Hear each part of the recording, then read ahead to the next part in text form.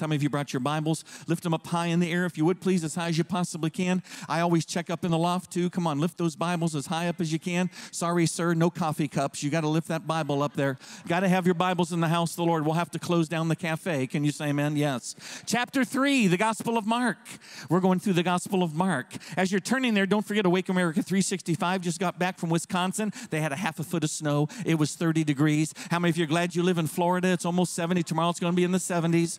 And I want everyone tonight to purchase one of these teaching tools that we wrote. It's called Jesus Christ is God. Every penny goes toward Awake America 365, that we can do what? That we can go forth in this nation and bring revival. I mean, it was wonderful. We went to a Spanish church. I didn't go with a team went, and there was somebody interpreting. I tell you, there were healings. There were words of wisdom and words of knowledge. There were verified healings. People got saved. People got born again. I mean, it was just awesome and wonderful. 2 full days. The team came back and said, we're exhausted. How many of you know when you're involved in ministry, you get a little bit tired once in a while? But how many of you are glad the Lord brings refreshing? Also, I wrote a book called Holy Spirit 4. It is a teaching book. It is not a novel, and it's 190 pages on everything you want to know about the Holy Spirit. If you'd like to purchase that, again, it goes toward Awake America 365. Here we go in chapter 3. We're starting in verse 7. That means we ended in verse 6 last week. But Jesus, what did Jesus do in verse 7?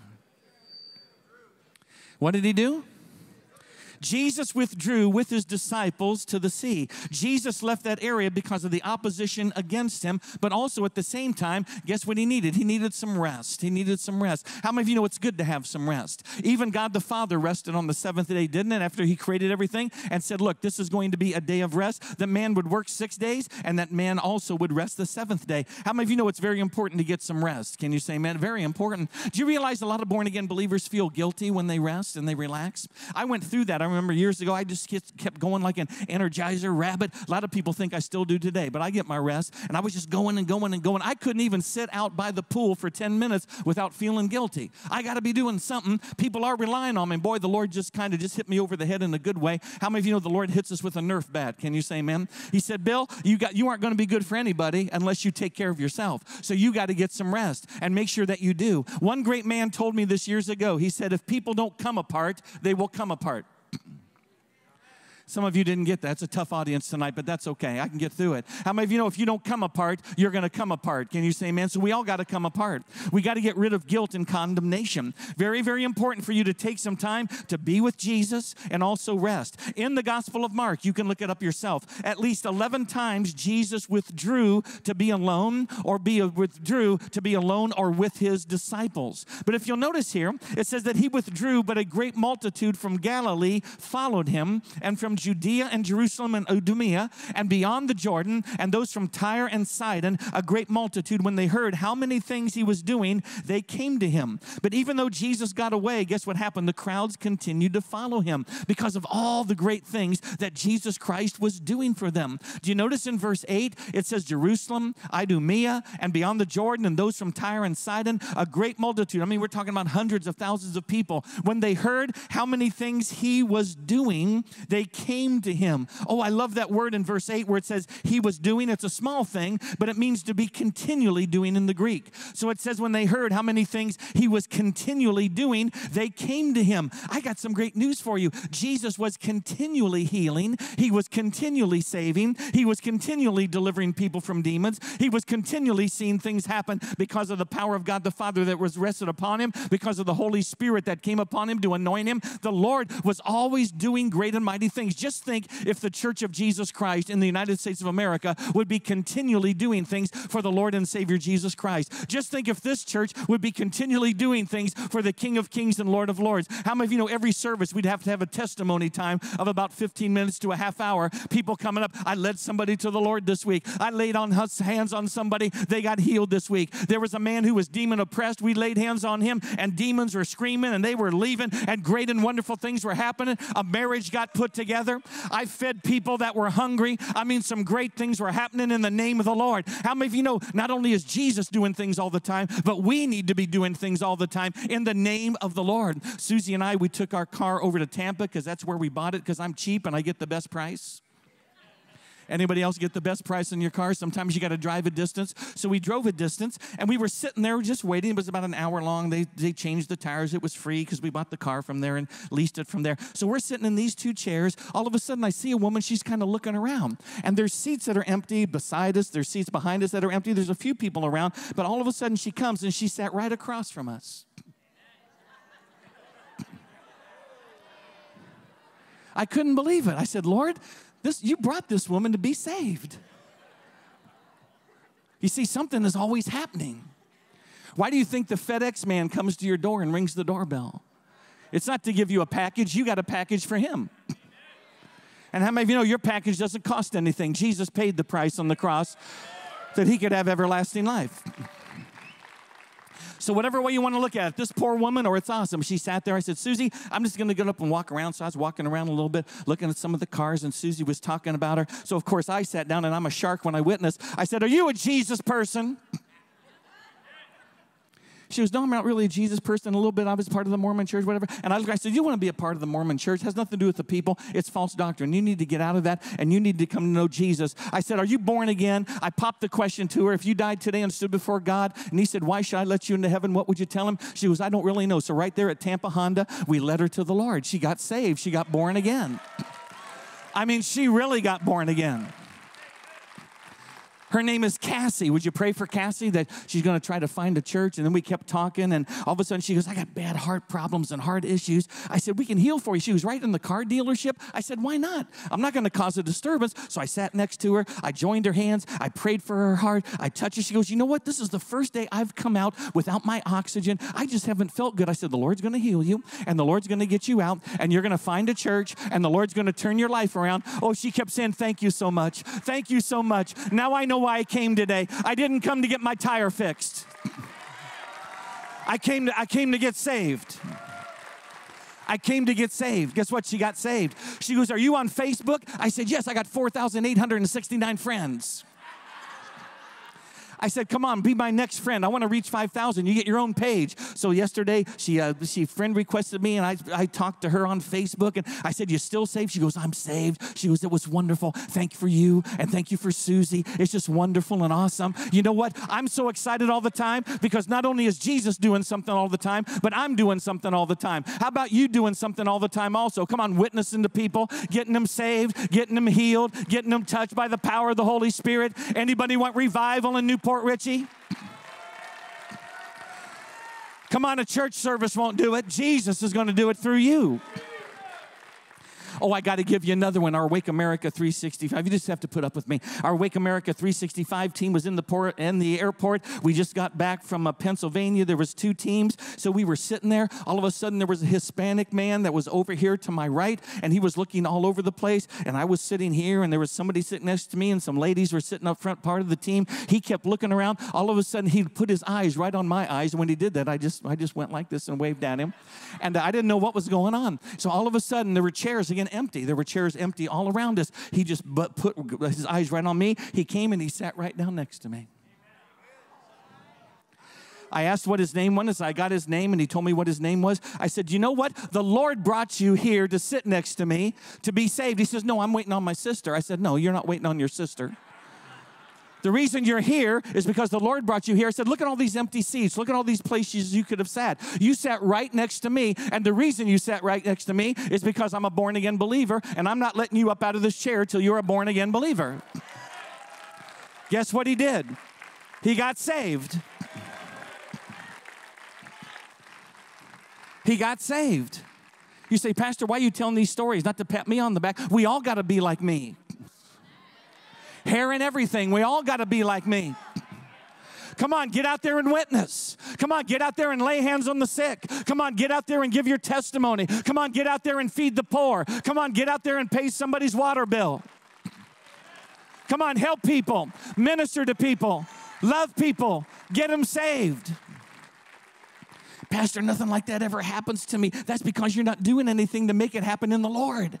Oh man, it's exciting to be a born-again believer. It's exciting to be a part of the body of Christ. You know why? Because I don't just do everything right within these four walls. Man, we're out and about. Wherever we are, we share. Wherever we are, we witness. Wherever we are, we can pray for the sick. You say, I'm embarrassed to do so. Why do you want to be embarrassed about somebody getting saved, somebody getting born again, somebody getting healed? And guess what? The crowds heard about all that was going on, because wherever Jesus went, he was saving, he was healing, he was touching, he was mentoring, he was ministering. Oh man, we got to do it ourselves. Just think of what would happen in our community.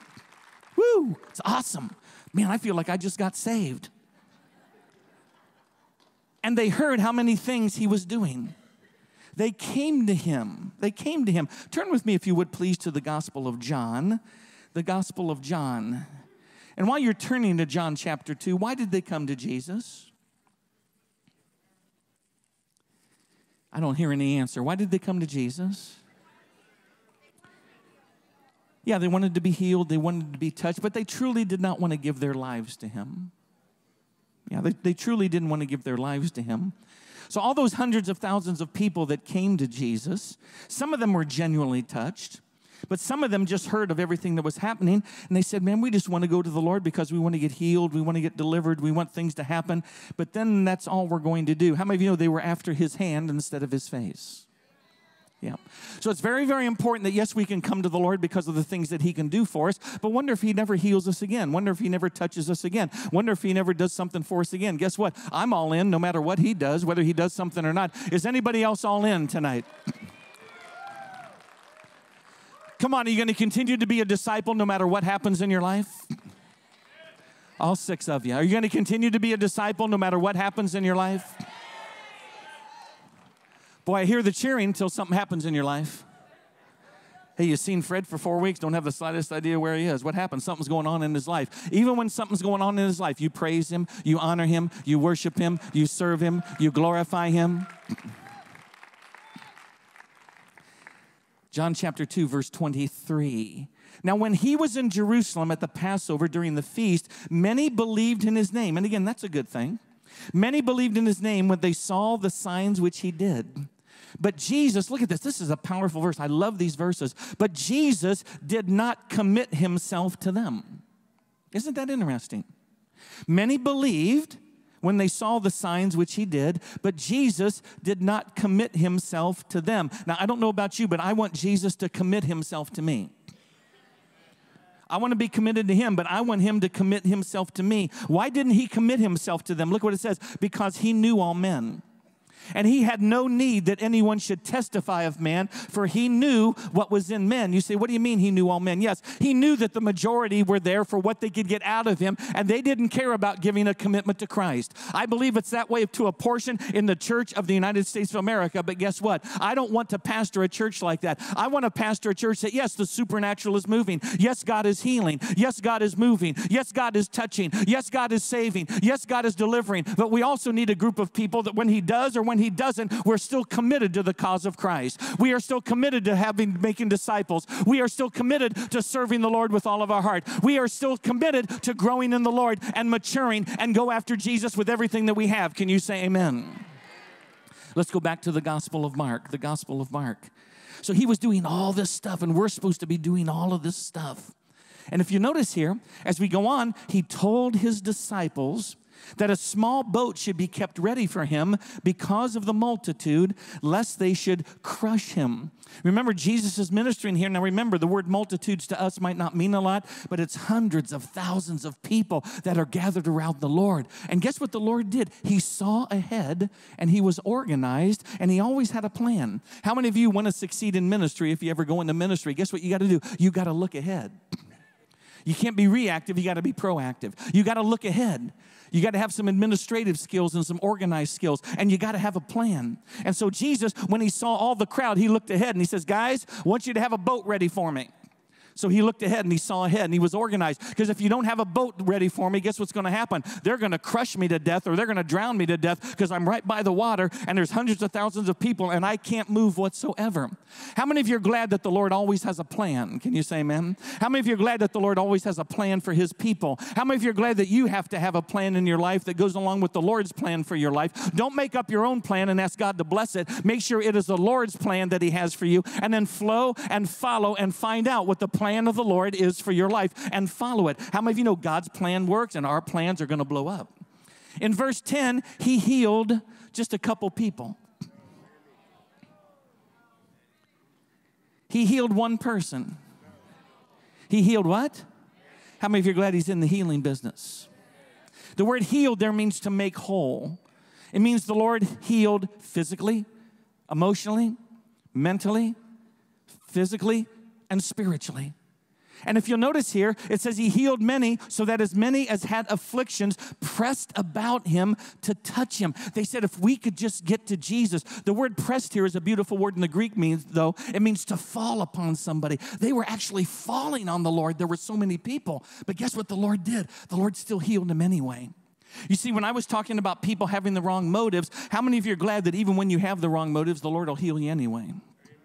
How many of you are glad it's not up to us, it's up to his nature, and his nature is one to heal, his nature is one to change, his nature is one to touch. And by the way, there are some families here tonight that are having really bad marriage problems, the Lord just told me.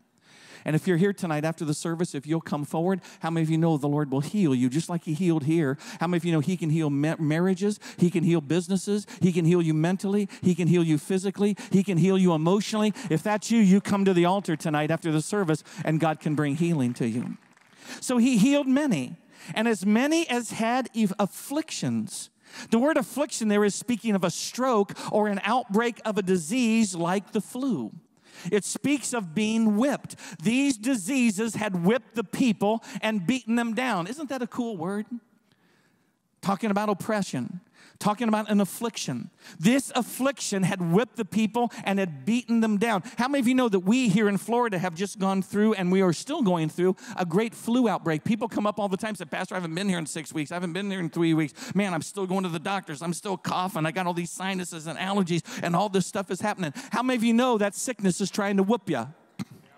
Don't let a sickness whoop you. You whoop the sickness through the power and the blood of the Lord and Savior Jesus Christ.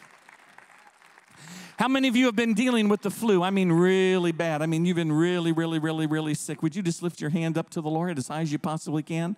Father, in the name of Jesus, we just pray for those that the enemy has been whooping concerning the flu.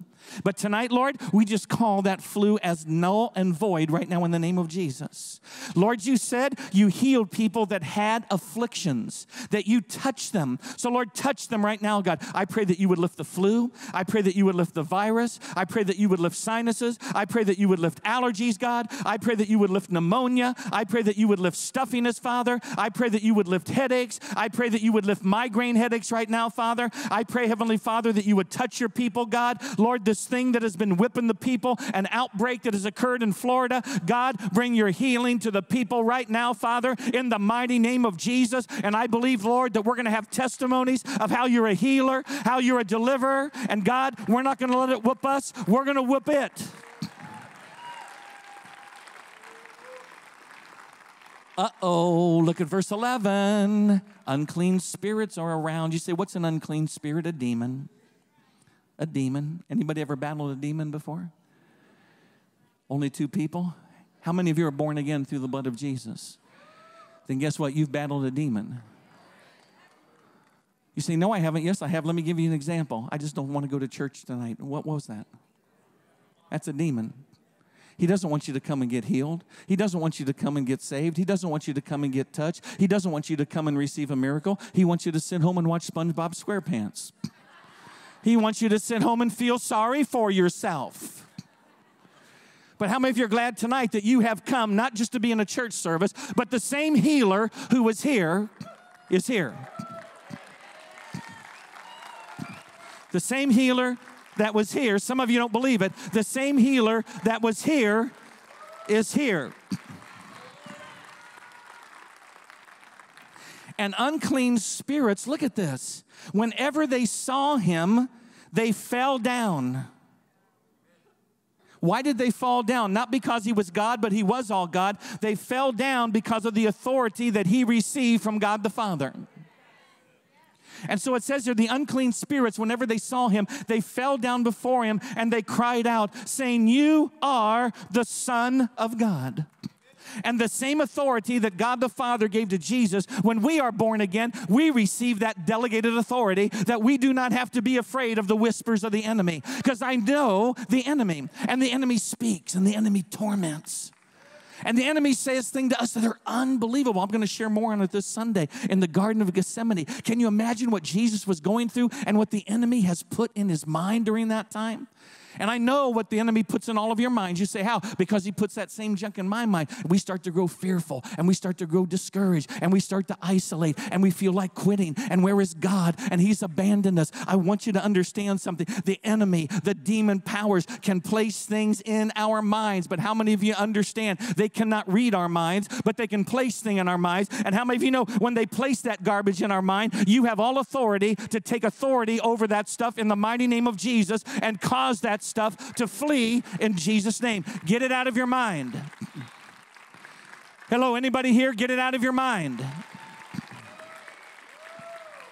Get it out of your mind. Get it out of your mind. Turn to somebody and say, get it out of your mind. Get it out of your mind. Get it out of your mind in Jesus' name. He sternly warned them. Look what he did to the demons. He sternly warned them that they should not make him known. Isn't that interesting? He did not want them to tell the people that he was the Messiah. Because during the time of Jesus, remember, the Jewish people were looking for a Messiah that was going to crush Rome. The Jewish people were looking for a Messiah that was going to overthrow the government of Rome. And so Jesus told the demons, don't tell the people who I am. You know why? Because that would have stopped his ministry. They would have probably tried to arrest him. There would have been riots. There would have been a lot of things that would happen in society. And the Roman government just would have come down and just put his foot on Jesus in that ministry. And it would have been a completely stop. So the Lord says, I don't want anybody to know the Messiah. They will just know I'm the Messiah because of what they see and because what they hear and the teaching that is there. Because my ministry has to flourish. And then when my ministry is over, then I'm going to go to be with heaven. I'm going to go to heaven and I'm going to go to the cross and I'm going to die for the sins of the world. Verse 13, Jesus went up on the mountaintop. Don't you just love to be on the mountaintop? But I got some news for you. When you're on the mountaintop, you still got to come down in the valley. I love people that take a vacation. They say, we're going to North Carolina to a mountain. I said, that's fine, but you got to come back down to Florida and walk in the sand. Oh, yeah. Life isn't just a mountaintop. There's valleys we got to walk through. But how many of you know fruit only grows in the valley? That's when God does something in your life. Let's see what you're really like when you're not on the mountain. But Jesus went up on the mountain, and he called to him those he himself wanted. This is the call of the 12 disciples. Jesus went up on the mountain. Now, this same story is told in the book of Luke. And it says that he went up into the mountain all by himself all night. How many of you know when there are important decisions to make in your life, you better spend a little bit of extra time in prayer? When Susie and I are getting ready to make big decisions, we don't pray like we just pray over our asparagus. Dr. Pano taught me, do not pray long because I don't like to eat cold food, and I agree with that. So if you ask me over to your house and you say, Pastor, would you pray? It's going to be this. Father, bless this food in Jesus' name. Amen. Pass the rolls. Let this get. I don't like cold potatoes. Well, come on. How many of you like cold potatoes? There's some preachers, they get a microphone, they keep praying and praying. You think he stopped. You got the fork and the potatoes. You bring them to his mouth. He says, bow your heads for some more. Gosh, come on. But how many of you know when there's a big decision, guess what you need to do? Lord, we're going to buy a house. That's a big decision. That's a lot of money. Lord, maybe I'm called to the mission field. Lord, maybe I'm supposed to change a job. Lord, I think I'm supposed to get married to this person right here. Those are big decisions. Guess what you got to do? You got to take extra time to pray. Now the Lord was going to gather around him his 12 disciples. So guess what he did? Luke says all night he went up into a mountain. He got with God the Father to get away from conflict. He got with God the Father that he could rest, but he also got with God the Father because he had to make a very important decision because the church was going to move forward on the shoulders of these 12 individuals. So he went up there and he prayed and he prayed and he prayed. And look what he did. He called those that he wanted to be a part of his disciples. And they came to him. And he appointed 12 that they might be with him and that he might send them out to preach and have power and to cast out demons. Boy, we need that in the church today. He might send them out to preach. Isn't it amazing that everybody in churches always wants to preach? I want to preach. I want to preach. I want to preach. Guess what the Lord did? Yes, you are going to preach. Preach in the marketplace. Preach at Tampa Honda. Preach wherever you go. Preach in your neighborhood. These men didn't look at Jesus and say, I want to stand behind the pulpit. No, no, no, no, no. He said, look, I'm going to send you out. I'm going to send you out with power. I'm going to send you out with anointing. And wherever you work, preach the gospel. In your neighborhood, preach the gospel. Go to apartment complexes and preach the gospel. Preach to your family. Preach to your friends. A pulpit is wherever you are. Well, you don't like it, but it's still true. Let's go down to verse 20. You say, why are you skipping? Well, it's just the names of the disciples. There's 12 of them. Then the multitude came together again. They just wouldn't leave Jesus alone. I bet you he's glad he didn't have a cell phone. That thing would have blown up all the time. Then the multitude. How many were in the multitude? Could have been up to a couple 100,000 people. Then the multitude, thousands and thousands of people, they came together. Do you notice the word again? So that they could not so much as even eat bread. Jesus at times didn't even have time to eat. But when his own people heard about this, who were his own people? His family. His family. His mom and his brothers. But when his own people heard about this, they went out to lay hold of him, for they said, he is out of his mind. When we serve the Lord, when you go after the Lord, when I go after the Lord, when we're called to ministry, when we have an anointing upon us, when God has appointed us and called us to himself, guess what happens? There is great opposition even from your own family. They said, Jesus, he is crazy. This family, it was a 30-mile distance from Nazareth to the house of Peter. And they said he was insane. He had become a wandering preacher. He left a good carpenter's business. He was super busy. His work ethic was always awesome. The people following Jesus weren't really people his family thought he should be with. He was with prostitutes. He was with tax collectors. He was with alcoholics. He was with those that did drugs. He left his home. He left his family. He left his security. He had widespread opposition from Rome and the Jewish leaders of the day, and they were fearful. His family was fearful that he would be killed. So they came, and in the Greek it says they wanted to forcefully take him away. But he said, no, no, no, no, no. I am not going to go back with my family. I got to keep my hands to the plow. I love my mom. I love my brothers. I love where I came from. But I have a mandate from God the Father himself. And my family isn't the most important thing in my life. They are important. Jesus is the most important thing in my life. The Father is the most important thing in my life. How about you?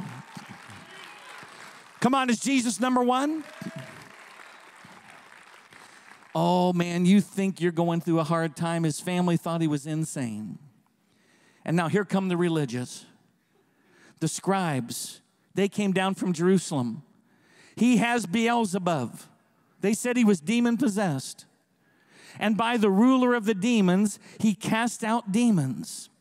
So his own family, and that had to hurt Jesus. He never sinned, but that had to hurt for your family to come to you saying, you're insane. You need to quit all this garbage. You just need to go back and you just need to work in your job and come back and be a carpenter and come back home and we'll take care of you. He said, no, no, no, no, I'm not going to do that. My Father's first. My mandate is first. I must be about my Father's business. Now the scribes came and they said, you're demon-possessed. You're of the devil. And Jesus addresses that. So he called them to himself, and he said to them in parables in verse 23, how can Satan cast out Satan? That's a good question. If a kingdom is divided against itself, that kingdom cannot stand. And if a house is divided against itself, that house cannot stand. And if Satan has risen up against himself and is divided, he cannot stand, but he has an end. So Jesus was saying this: what you are saying is totally and completely impossible to happen. Satan would never cast out Satan because he would lose territory. You know what the Lord is saying? I'm not of Satan. Satan isn't in me. I have nothing to do with Satan. I am anointed by the power of the Holy Spirit. I am from God the Father in heaven. I am the Son of God. Oh, I love verse 27. No one can enter a strong man's house. Who is the strong man? The strong man is Satan. No one can enter Satan's house, a strong man's house, and plunder his goods or thoroughly ransack his goods. Whoever casts out Satan must be stronger than Satan. No one can enter Satan's house and ransack his house unless first he binds the strong men, and then he will plunder his house. You know what Jesus was saying? I'm not from Satan at all.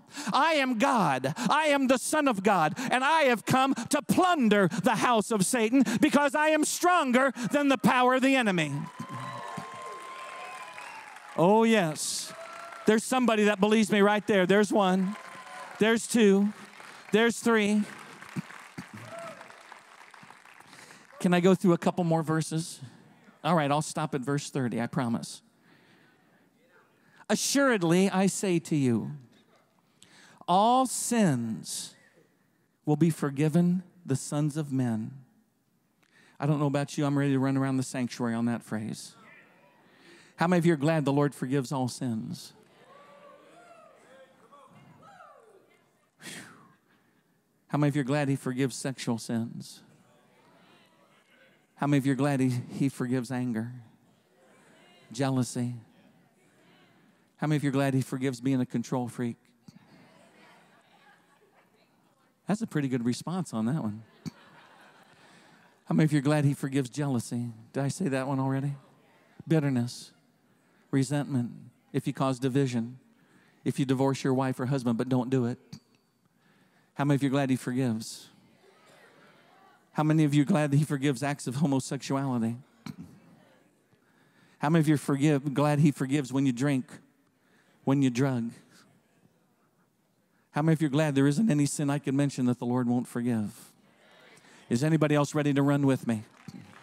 I mean, look, gosh. All sins will be forgiven the sons of men. And look at this, whatever blasphemies they may utter. You can say anything you want. Well, you can't say anything you want, but you can say anything you want about Jesus, and it'll be forgiven. You can say anything you want about God the Father, and it will be forgiven. You can say anything you want about the Holy Spirit, and it will be forgiven. How many of you are glad the Lord forgives all sins? But, there's that little word, but he who blasphemes against the Holy Spirit never has forgiveness, but is subject to eternal condemnation because they said he has an unclean spirit. You say, Pastor, what is that referring to? The blaspheming of the Holy Spirit is denying Jesus Christ and dying in that condition. The Holy Spirit in salvation comes and convicts us and tries to get us to the point that we will know Jesus Christ and be saved and born again. How many of you can remember when the Holy Spirit convicted you and got on you and was doing everything possible to bring you to a saving knowledge of Jesus Christ? But guess what we all did? What did we say? No. Don't want anything to do with it. Don't want anything to do with it. I reject Christ. I reject Christ. If I would have died in that condition, there was no forgiveness for that sin. Everybody got it now? If I died in that condition, there would be no forgiveness, and I would have ended up not missing heaven, and I would have ended up in hell. But guess what? One day I said yes to the Holy Spirit. And one day I said, Jesus, come on into my life. And he saved me, and he changed me, and he forgave me of all of my sins, every last one of them. And I am set free from the power of sin. Greater is he that is in me than he that is in the world.